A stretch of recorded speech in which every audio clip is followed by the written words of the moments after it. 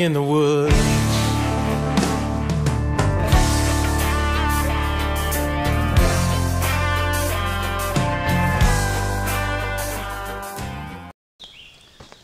Afternoon guys, Dave Canterbury at the Pathfinder School.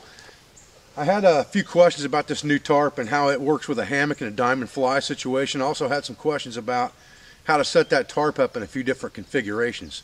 So I thought what I'd do today is go over that with you. I'll be right back. Okay guys, so first let's talk about hanging our hammock. Real simple. I got a couple pieces of 3/8 rope here. It's about 400 pound breaking strength. And it's probably 6 or 8 feet long. All I'm going to do is come around the tree. I'm going to fold it in half, come around the tree, and pull it tight on itself, just like that. Then I'll come over here and I'll tie a knot. So I'm just going to turn the rope over, put it through, and pull it down. What that gives me is I'll hang my hammock here, and that gives me a self-releasing knot on this side, so that when I'm done, all I have to do is pull it out and it's ready to go. It's a very easy knot that's very easy to get undone. And I can hang my hammock here. And that's where I'll put my first hook. So I'll put my first hook right there. Okay. On my second tree, I'm going to do virtually the same thing. I'm going to come around, put my rope in. I've got my 2 tags. If my tags aren't even, I can adjust it. Get those evened up. Put it around the tree approximately the same height the other one is. Cinch it down, just like that. Measure up about where I want to be with my hammock. And go ahead and do the same thing and tie that knot that comes out very easily. Turn it over on itself, pull it forward just like that, and the hammock's going to hang right here or right here, it doesn't matter. Now remember that your hammock is going to stretch, your ropes are going to stretch. Generally speaking, you don't want this thing 2x4 tight. But if it's a little bit tight in the beginning, it's okay because it's going to stretch out. But you want a little bit of slack in that hammock to make it more comfortable to sleep, especially if you've got a double wide, because a double wide hammock allows you to sleep on your side if you're a side sleeper, instead of just sleeping on your back. If you make this thing 2x4 tight, you're going to be stuck sleeping on your back for sure. Okay, now you need to take a look at this thing and decide, you know, is it the right height? And if it's not, you can adjust it. It looks to me like the line on the right hand side needs to go up a little bit. Not a big deal.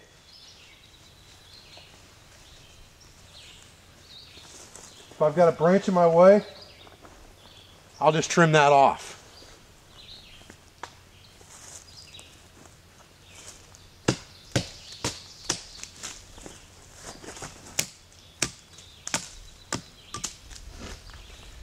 Then I can adjust it up to where I need it.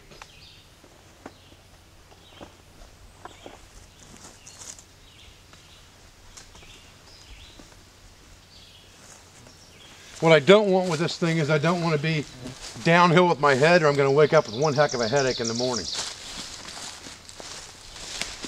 Now, I can stretch this thing out, sit down in it. Might help if I pull my tomahawk and my haversack off.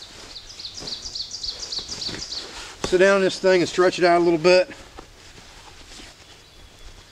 Lay down in it, see which way is going to be the best. That's a little bit downhill. So if I turn around, I should be uphill.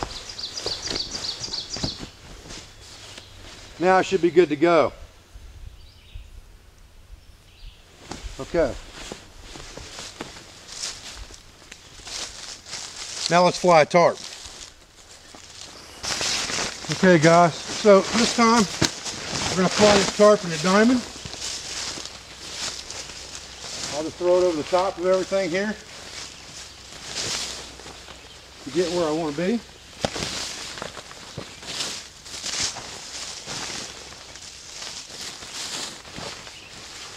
And then we're going to do this very similar to what we did yesterday as far as the knots go. So we'll walk through that again real quick. Again on this one, the first time we tie this, we're just going to basically put in a holding pattern here. We're not really trying to get it tightened up yet. So all we really need to do is pull our tarp over and just put a quick knot in it that we can get out pretty easy. And then we'll stretch it from the other end. And then we'll come back and tighten this one up. Okay. So we're going to do the same thing again. We're going to put this loop that we've got on here. Give ourselves a self-tightening knot. Just like that. Grab our other corner. Go ahead and drop our loop through it. Just like that. Or drop our rope through it. And that will allow us to pull it tight. Just like this. Now we can just come through our existing loop and use that for leverage. Alright. And then all we're going to do is pick up that loop, pull it through, and cinch it down. And that gives us a trucker style hitch. And then I'll put 1/2 hitch in that for security. Right there. I'll center all that up. Make sure that's good to go. That's good and tight. Now we'll go and tighten up the other side. Okay, so we put a real quick one in here. We're just going to undo that real fast. Go back through our loop over here like we did the last time, which gives us a tensioner. And we can tighten this right up against the tree if we want to, and then we can pull it out a little bit. Not a big deal. That allows us to tension that thing as tight as we want to get it. There's our tag.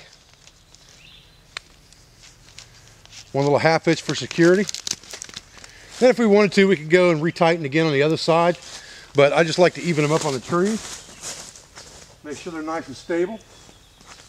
That they're not going anywhere. And we're pretty well good to go. Okay, so now basically we've got our hammock covered. It's only a matter of doing the same thing we did again with the other tarp, where we took our rope and we ran it through here.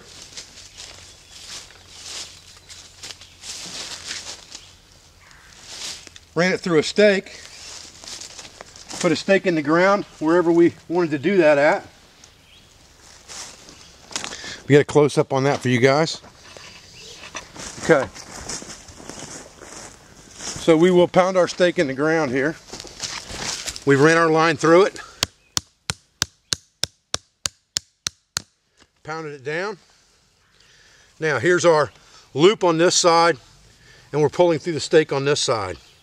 And then all we have to do is go through here to create a tensioner, and we can slide that up and down wherever we want it, just like this.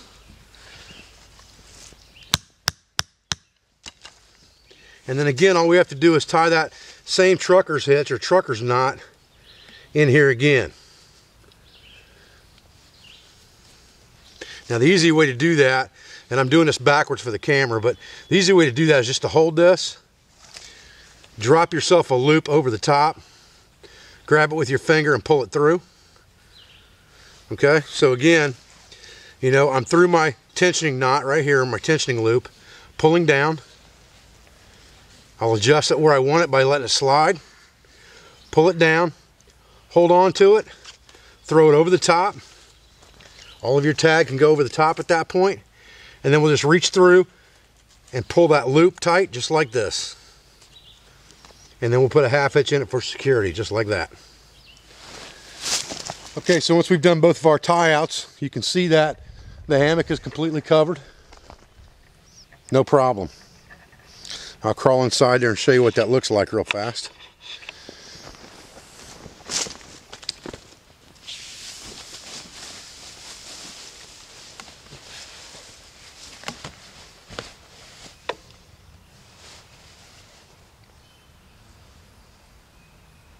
Again, you know, I've got this pouch up here.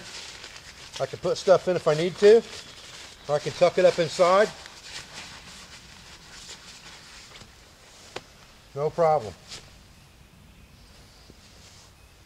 Get a comfortable night's sleep in this for sure.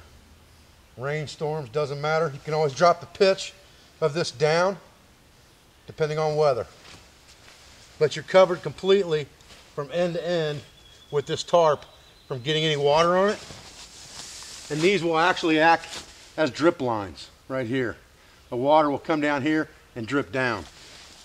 Just a real quick side note for you guys. One of the things that I like about having that eye hole on that stake and being able to run my rope through the stake, besides the self-tightening ability, is that if I drive that stake real far in the ground, it gives me leverage to pull that stake up out of the ground, because I can use that rope to pull it up out of the ground. And that can help a lot if you're driving stakes into really hard ground. Okay, just for quick demonstration's sake, you know, I've laid my weight on this hammock now, and I'm going to undo it. I want to show you how easy these knots are to get out. Pull on it, it's done. No muss, no fuss, easily adjustable. Okay, for this next shelter, you know, we've got an overhanging branch right here coming off this oak. Comes way out over here over the trail. This would be a good spot to set up the next type shelter we're going to use. So we're going to set up what I call a reverse wedge. I'll show you that right now. All right, so what I'm going to do here is I'm just going to take one of my ropes and I'm going to, again, I've already got that loop on the end, which makes it very easy to adjust. And I'm just going to throw it over the top of the branch that I'm going to use. Make sure it's not going to go anywhere. And then I'm going to take one corner of my tarp, and I've got this set up in diamond type fashion at this point. Bring it up through. And again, I'm going to use this for a tensioner. So I'm going to bring this up about the height I want it. And again, I can adjust all of this very easily after the fact with this trucker's hitch type knot. So again, I'm just going to tie that quickie knot in there. And I'm not going to put the half hitch in it right now because I'm going to adjust it anyway. Okay guys, I flipped this around to get this thing out of the sun so you guys can see it better. So now what I'm going to do is I'm going to go back to the back corner and I'm going to pull that back as far as I can and stretch it out tight.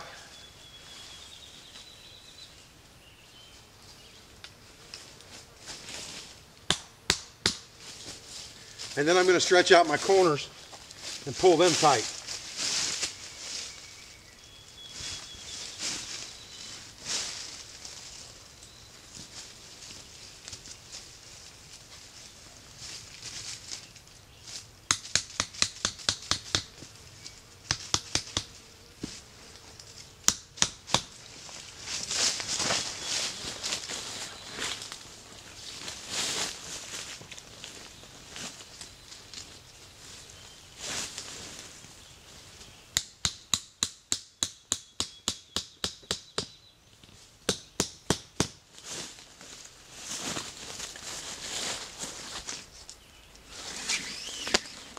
Now at this point, if I'm happy with my height, I probably would put that second half hitch in there for security and just wind up the rest of that line or toss it on top of the tarp, one of the two. And that gives me what I call a reverse wedge. It's very much like a plow point with a very high front end so that I can get underneath there. I'm not too worried about the rain because I've got a high pitch, but I've got plenty of cover and a place for shade. Now at this point I could take a couple more of my stakes and I could stake this out too. And that would tighten it up even more on both sides. That would take 5 out of my 6 stakes. That would tighten all of this, loosen this up right here very, very well if I were to do that. All right guys, well I'm Dave Canterbury at the Pathfinder School. I appreciate you joining me for another video on a couple of just quickie tarp setups that you could use for your hammock or for sleeping on the ground. I appreciate all your views. I appreciate your support. I appreciate everything that you do for me, my family, and my business. And I'll be back with another video as soon as I can.